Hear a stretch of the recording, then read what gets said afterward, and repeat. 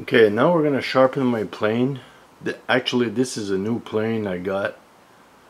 It's a really cheap plane and I wanted to test it out. This plane cost me $10 and it looks like a pretty nice plane. It's adjustable. I'm gonna flatten the back to make sure that your edge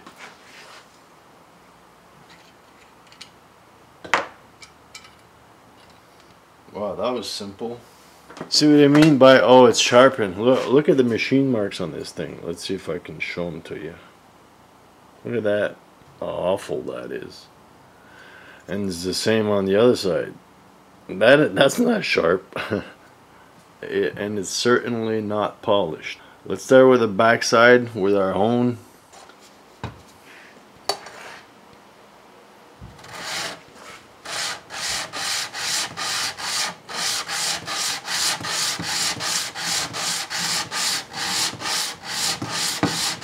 See, this goes to tell you how not flat they are. They say this, you see, I just finished passing it with the 200, at least a few passes. But see how uneven this is? It's high over here, as you can tell. The 200 was rubbed over here. And it's totally hollow over here. See that? It's high around this hole. And there's a big hollow over here and big hollow over there. So they're not going to tell me this blade is sharp, or straight for that matter. So we're going to continue on 200 until this thing is flat.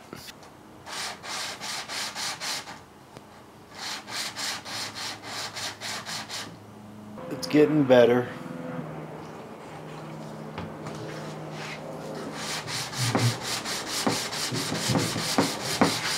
This shiny part here, it's got to be like that all over here.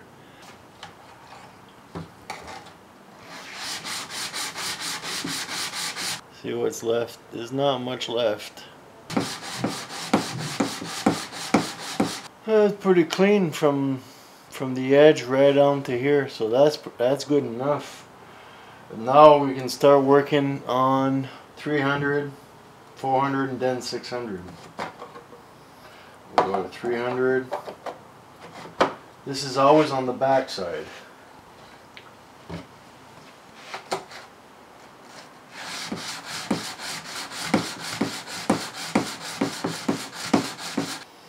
Alright, we're going to go to 400.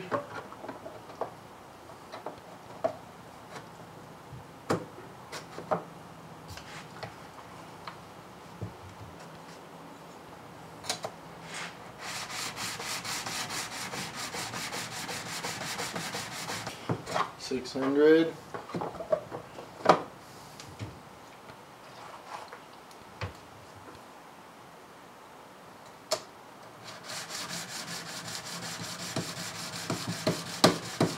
Alright, so now our back is done.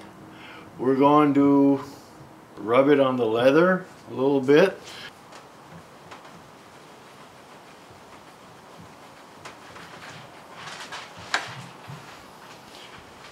Yeah, it's already pretty darn sharp, I'll tell you that. So now what we're going to do, we're going to start working on our bevel. Round the edges a little bit.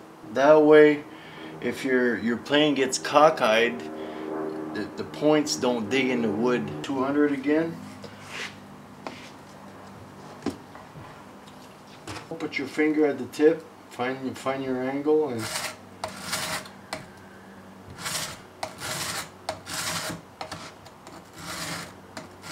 there's still marks and spots. There are low spots in here, so I'm gonna keep going.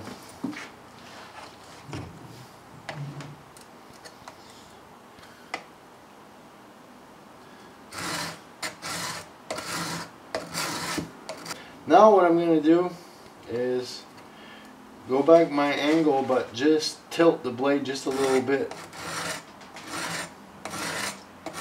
to round my corners a little bit. We're going to 300.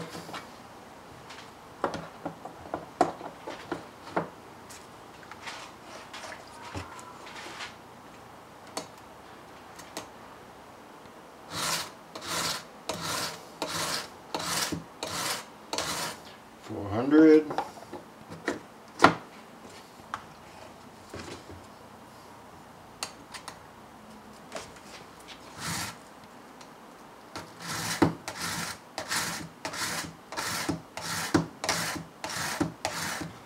Finally, 600.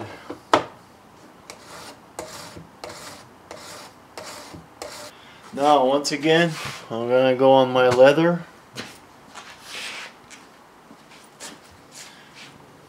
Keeping that same angle.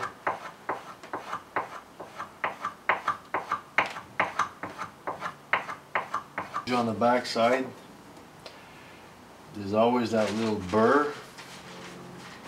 You just go like this and that's it. No more burr. Well, I have the blade taken out and everything. I like to get my oil and just put ever so lightly a little oil on my things.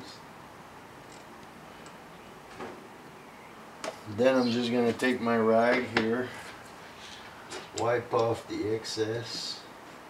See these screws over here? They have like a channel in this screw, and it pulls the blade up and down on either side. That's how you adjust up and down or sideways.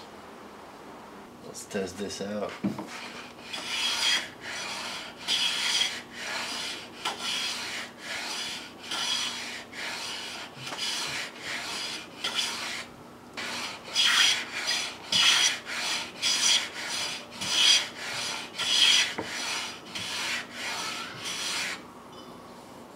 Wow, that's unbelievable.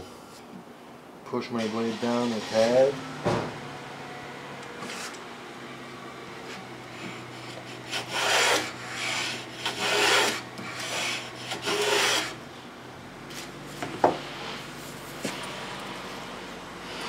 Fantastic. I mean, this is smooth. I mean, it's even more than smooth. I bet you if I want to varnish this, I'm gonna have to sand it because it's too smooth. The varnish won't be absorbed if I just don't sand this. This is like silky smooth. The surface is shiny. That's how smooth that is. I'm gonna go on the length of the board and see. I like this, the left and right. So if your blade's too high on one side, you can lower it, you know. I like this.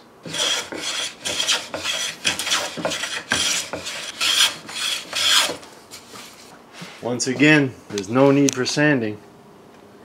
Smooth as a baby's butt. Now that's a nice board. I will say this for this plane. For $8.75, you can't beat that. I mean, that's unreal. It's not the full length plane, 8.5 inch plane by 2 inches and a quarter. And the blade itself is 1 3/4. Well, I don't know about you, but you saw the results. What if I try an oak?